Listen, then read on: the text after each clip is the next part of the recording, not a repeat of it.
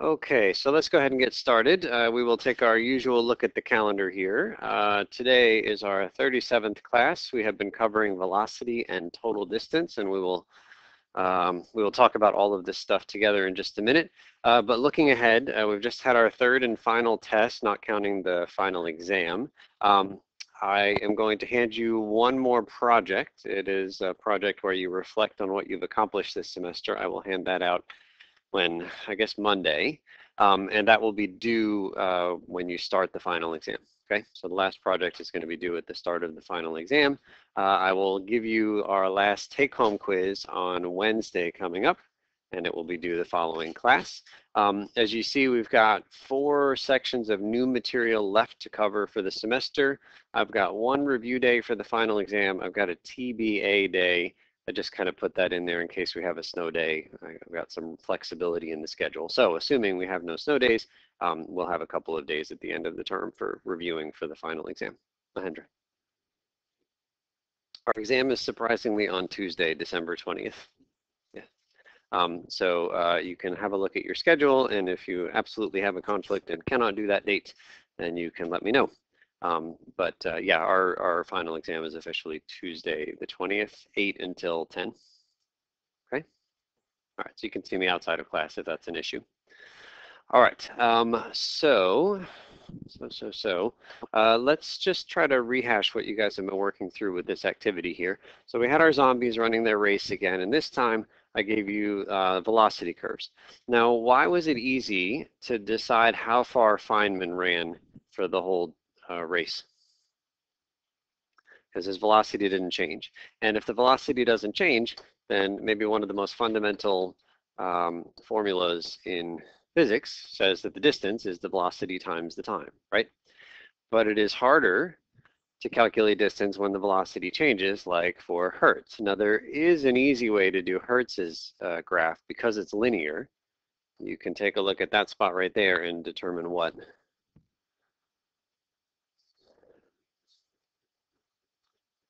Yeah, and so what was his average velocity? Was 1 mile per hour, right? Everything cancels, right? It works out perfectly. And so again, you can basically just say distance is velocity times time, 1 mile per hour times 5 hours. Yeah, Ben.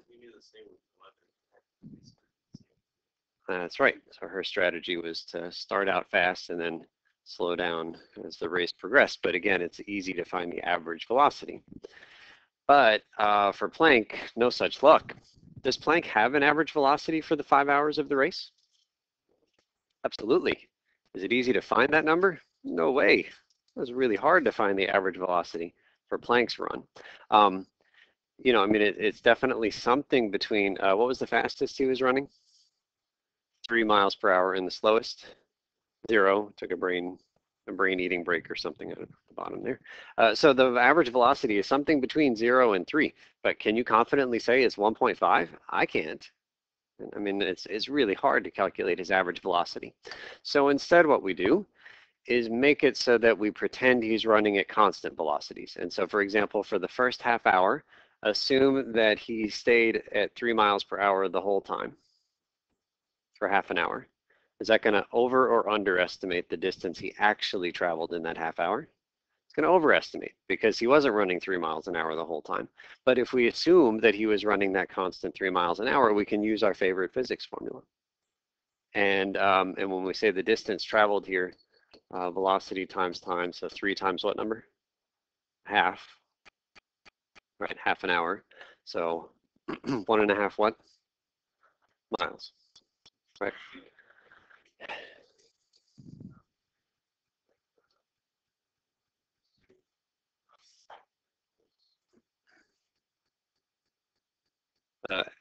For which, yeah, okay, so then, so looking at just this part of the parabola, it's actually pretty close to being a straight line, right? Like it's not that curvy out there. And so, yeah, I like Levi's idea. If we just maybe estimate 2.5 hours, we could get a pretty good sense of how far he really went. Yeah, great. I think that's exactly what we end up doing when we, instead of looking in that first half hour and overestimating with the 3, let's assume he was going the slowest he could possibly be going in that half hour. And so in this case, what's the distance? 2 times the same half hour, which is 1 mile. And so he definitely didn't go as far as 1.5, but he went more than 1. What's our best guess for how far he actually went in that half hour? 1.25, right there in the middle. And I think, Levi, that's exactly what you'd get by focusing on that purple point right there. Yeah. And so here's a connection that I don't know that everybody got. We said that the distance for for this black line up here was 1 mile. Multiplying 2 times a half is what geometrical thing for that rectangle? It's the area of that rectangle, right? It's the height times the base. And so said another way, the distance traveled corresponds exactly to the area of that rectangle. Now that rectangle is a pretty brutal underestimate from the true distance that he covered. How could we get a better estimate, a more accurate estimate? Instead of doing half an hour, quarter of an hour, or like a minute, right? Or a second. And so as these rectangles get smaller and smaller, thinner and thinner, the error that we introduce becomes less and less, right? And so the big conclusion of all of this is that if you want to know what the true distance traveled is, what geometrical thing are we talking about?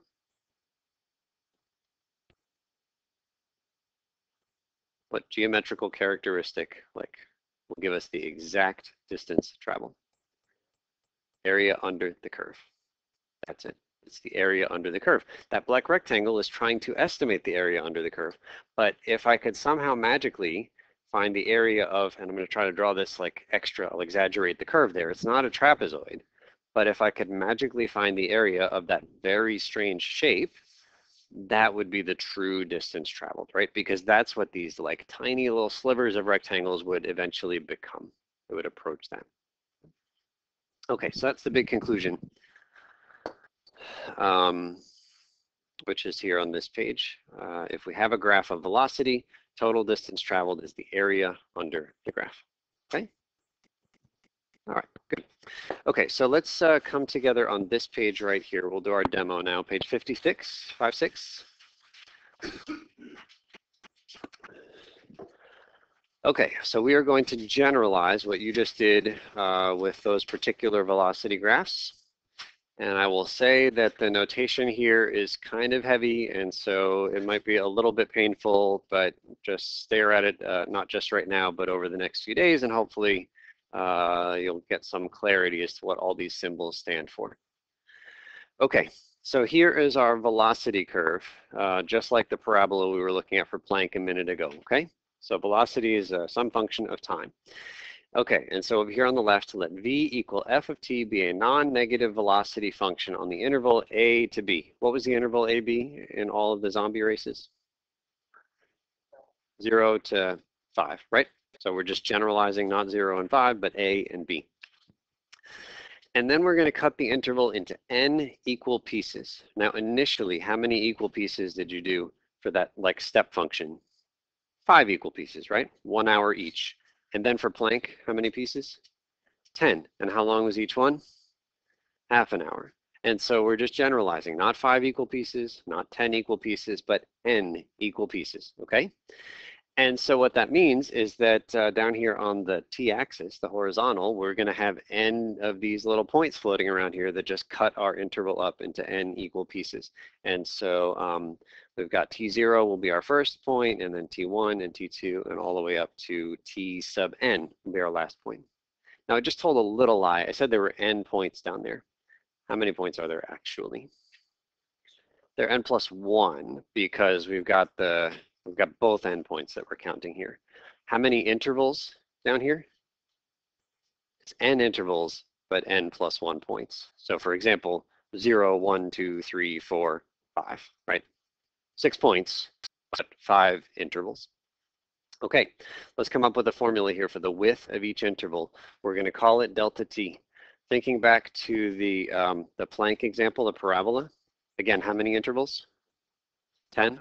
How do we know they're half an hour long? What calculation do we do?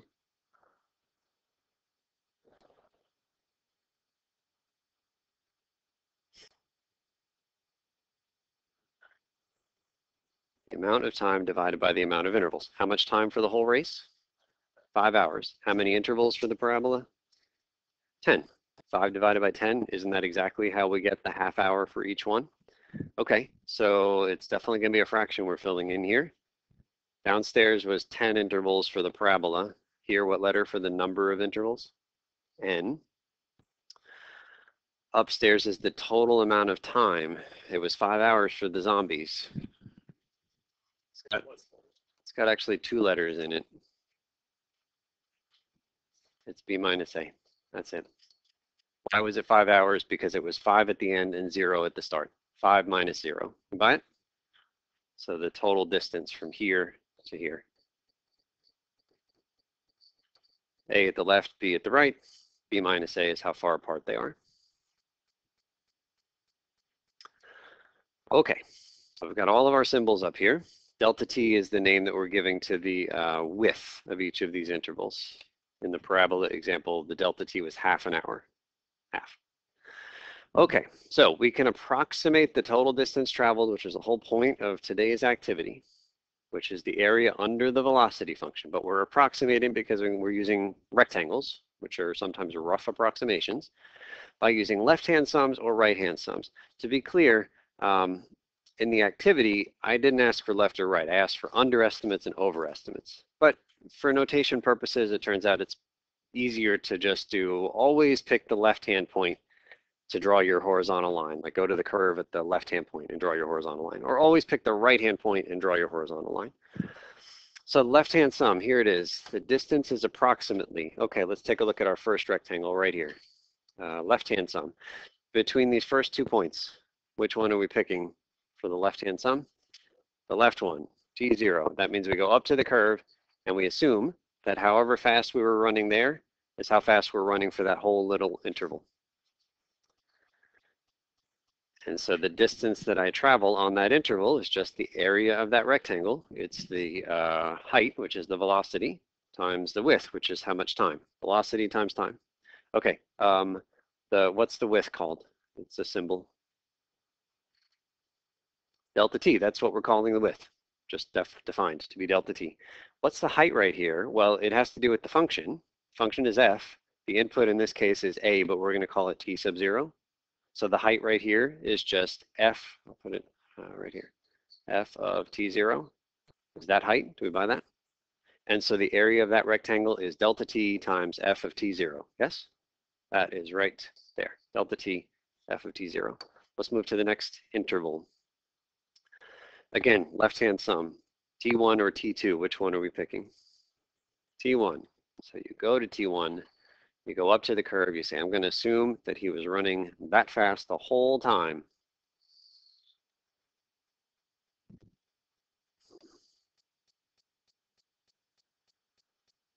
And again, trying to find the area of that curve, which is how far we went in that interval, or it's an estimate. What's the height? F of T1. What's the width? Delta T, it's always delta T. So then the area of that rectangle is width times height, delta T times F of T1, okay? And then we play this game all the way to the end, looking at the last 2 points, left-hand sum. Which point do we pick? Tn minus 1 or Tn? We pick Tn minus 1. In this case, it looks like an underestimate. And so the very last one here, very last one is F of which one? Tn minus 1, which is right there, F of Tn minus 1. Notice that which of those points on the x-axis had no relevance in this calculation? T sub n, right? It does not appear anywhere because it was the rightmost point, and we never assumed that we were traveling at that velocity. Okay, so areas of all these rectangles all added up gives us an estimate of the distance traveled.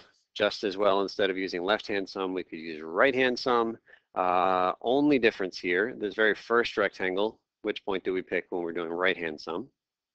We pick T1. And so the very first thing is F of T1. I'm not going to draw the other rectangle here, but well, I'll just draw one of these guys. Okay, so in that case, we get that calculation. And then in the next interval, which point do we pick? T2, which is there. In the last interval, which point do we pick? Tn, the right-hand point. We're always picking right-hand points. So that's there. According to the right-hand sum, which point gets no love? T0, because it's the leftmost point of the leftmost rectangle, and we just never look at it, right? But the idea here is that in both cases, we have how many rectangles that we're adding the areas of? It's n rectangles. In fact, it's almost exactly the same collection of n rectangles. The only difference is which one is the first and which one is the last. Okay, all right, number 5 says, what happens if the velocity function is negative, meaning maybe we're going backwards for part of our trip? Find the distance traveled between t equals 1 and t equals 4 using the velocity curve that's pictured, and then we'll answer a follow-up question about here. Okay, so between t equals 1 and t equals 4, so I'm just going to put there and there. Before we find distance traveled, let's just physically think about this person. So imagine I'm standing here on the x-axis right here on the ground. I'm going to put myself at 0 right now just as a starting point. In the beginning, my velocity is positive. Let's call positive to the right, so that way, okay? So my velocity in the beginning at t equals 1 is how much? 4, let's call it feet per second just to have some units, all right? So that means I'm heading to the right at positive 4 feet per second. What happens, like, you know, a moment after I start my trip at 4 feet per second? What happens to my velocity? Slows down. So I'm going to be going quickly and then slowing down, slowing down. What happens at t equals 3? Stop. 3 seconds in, my velocity is momentarily 0. And then what happens for the last second? I start going backwards, faster and faster, right? Okay, so that's the idea here. So we've got distance and we've got distance. And what we know, Sam shared with us, the distance traveled is the area under the curve. And so let's go ahead and shade in area under the curve. So in this case, it's actually 2 different triangles. I'll put them in different colors. The distance traveled is the area under the curve. So forget rectangles. If we could just find the areas of those triangles, we win. This is one of those rare cases where we can do it without rectangles because triangles are easy. Triangles are one of the few shapes that we have an area formula for. Okay, let's find some areas here. Area here, what is it? 3 times 4, half of that, 6 is good. Half base times height. Area here. 1, half the base times height. Okay. So that's 6. Again, I started here at 0. I started walking quickly and then slowing down until I stopped over here 3 seconds into the trip. What does that 6 mean? Traveled 6 meters or 6 feet. That is how far I traveled, yes? Did I? Oh, it's not 6. 4 times 2 is 8, half of that. So 4, yes? Okay, you guys just want me to get a little more exercise. So again, walking this way for 3 seconds, slowing down. I stop momentarily. How far have I traveled? 4 meters or 4 feet, something like that, right? 1 half of 3 is 1.5 times 4. No, but the 1 is considered as 0. Yeah, it's not from 0. Oh. There we go. Okay, got it. All right. Okay, so we said we traveled 4 feet or 4 meters to get here. And then I go backwards. And how far do I go in this 1 second? I go 1 foot or 1 meter backwards. Okay, so then my total distance traveled is the 3? So distance traveled from the start, or distance traveled is 5, right? The distance, don't shortchange me. I worked hard. Distance traveled is 5, yes? Okay, but there is another word that also starts with D that has the answer of 3. What is that other D word? Displacement. That's the other thing we want to know about. Okay, so the displacement in this case is 4 in the positive direction, and then and then a 1 in the negative direction. I'm going to put a plus just to kind of key in. I'm still adding. It just happens I'm adding a negative number.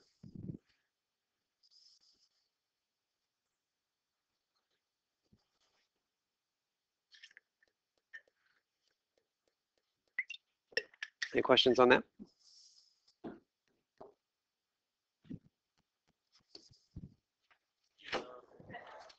terms of trying to calculate our potential grades and such, how do we factor in our final with what you gave us already? Good question. All right, so let's talk about grades for a second. All right, so first of all, for your information, the high grade on this test was 94. The median grade, remember that's if everybody lines up high to low. Person right in the middle is 72.5. 72.5 was the median grade, okay? You're not in a competition with anybody else in the room, but I just want to give you a sense of like the difficulty of this particular test. So if you are interested in knowing, like what do I need to get on the final exam in order to get an A or a B or a C or a D, you can just see me right after class today or another day, and I'm happy to play with my spreadsheet and help you kind of narrow down where you are. Okay, so in terms of this test, so the median being 72.5 was lower than the medians on the first two tests. The medians on the first two tests were both 81. Now, I'm not surprised that the median on the third test is lower because the fact is the third test has the hardest material of the semester. The third test is the hardest of the semester. I'm not going to say the final exam is easy. It isn't. It's cumulative. But the final exam being cumulative means it's on everything, and there was some easier stuff early in the semester, and this is like a clean break, right? We're just starting a brand new topic here. It's not really related to anything that we've seen so far. And so the reason the third test is hardest is that it is like the culmination of all the stuff we've been doing with the derivative. And, implicit differentiation can be challenging, and related rates for sure. They're notoriously difficult in a Calculus 1 class. Families of functions is tricky. There's a lot of A's and B's and X's floating around that problem, right? So you really do have like the hardest material being tested on the third exam. Okay, that said, some people had a significant drop on this third exam compared to their previous average in the course. And I'm going to recommend that some folks make a change in study habits. I know we've only got 2 weeks left, like literally like 13 days from now, this course is going to be completed. So, but I still don't think it's too late to make a change. If any of what I'm saying here and anything in this handout I'm going to talk about in a minute resonates with you, then maybe it's not just a 2-week change, but it's a change that you carry into your future semester, 202 next semester, and maybe other classes next semester. The reason I'm encouraging this change for some folks is that I've got a lot of people that have near perfect homework averages, but then test averages that are quite a bit, that are just kind of low. And so like if you're getting 100 on the homework or like a 98 average on your homework and your test average is like a 70, I'm just going to throw a number out there, then there's a disconnect, right? Something that you are doing, the way in which you are approaching the homework is not connecting, it's not resulting in strong test grades. And so that's the disconnect that I'm trying to resolve. And so I've said this before, but the goal of everything that we do in this course is to learn calculus, is to understand the concepts of this difficult field. And that includes the homework, and it includes the demos we do, and the activities, and the sample test problems, and the projects, and the take-home quizzes, and the tests. All of them have exactly the same goal. And so it just appears to me that some of the things that I am asking you to do, they aren't getting us towards the goal in the way that I want them to. And so again, that's sort of why I'm recommending maybe a change. Okay, so I've got a couple of rhetorical questions I'm going to ask right now, but I'm happy to have your responses if you find me outside of class. I would love feedback on this, but at the moment these are just rhetorical questions. So I have a homework policy where you can turn any homework in up until the day of the test. Some folks are doing homework regularly. Some folks occasionally get like a homework behind, but then they catch up pretty fast. But too many people are doing very little to no homework for the 3 weeks between tests, and then doing almost all of the homework the day before the test.